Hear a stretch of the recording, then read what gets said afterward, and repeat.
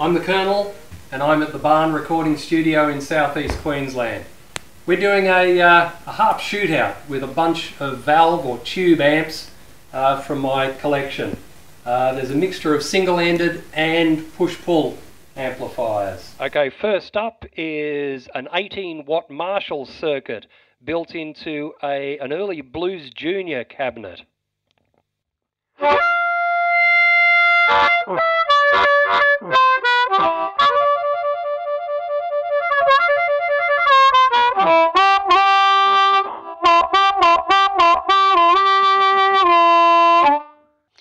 Okay folks, next up we have a home-built amplifier based on a New Zealand 50s radiogram chassis with two 8-inch speakers.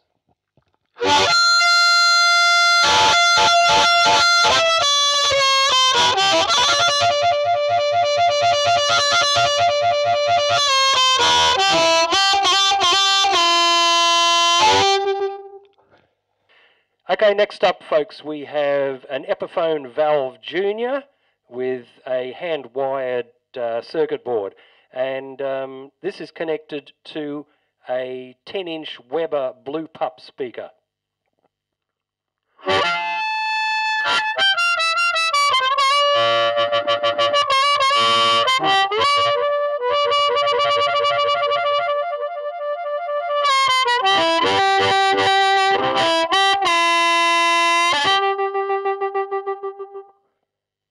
Okay, boys and girls, next up we have one of the oldest amplifiers here. This is a 1953 Supro made in Chicago by the Valco company. It's got a 10-inch electromagnetic speaker.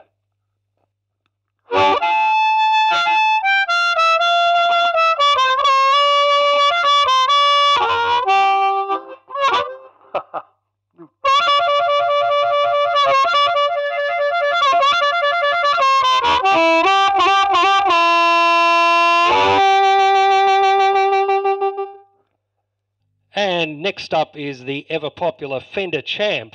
This is a Silverface Vibro Champ from either the late 1960s or early 70s. It's got an 8-inch speaker.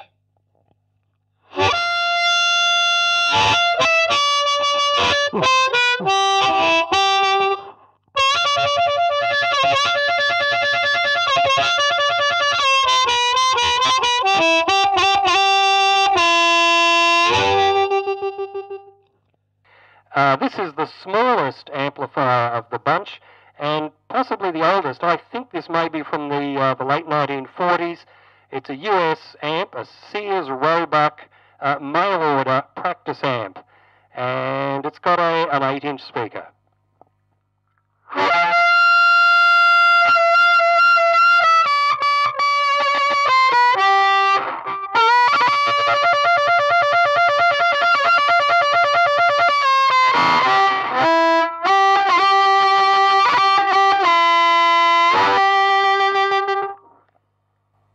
And now folks, this is my personal favourite. This is my favourite gigging amp. This is a Fender 5E3 Deluxe, not an original. It's a reproduction with a couple of modifications for harmonica, and it has a 12-inch vintage Jensen Alnico speaker.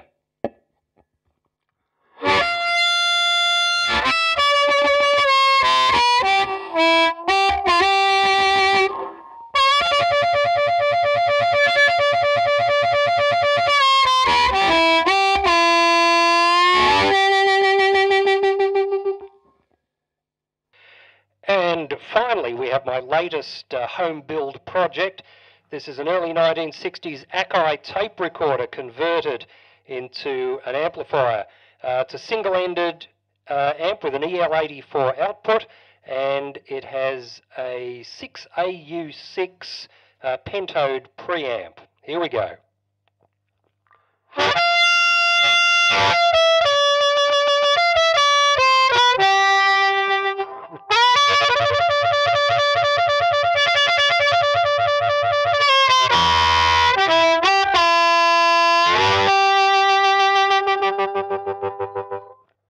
I'm using a Lee Oscar harmonica in the key of C, I've got a microphone that I built myself. It's a Turner with a Shure CM cartridge, pretty standard. And we're recording everything with a Sennheiser MD421 microphone.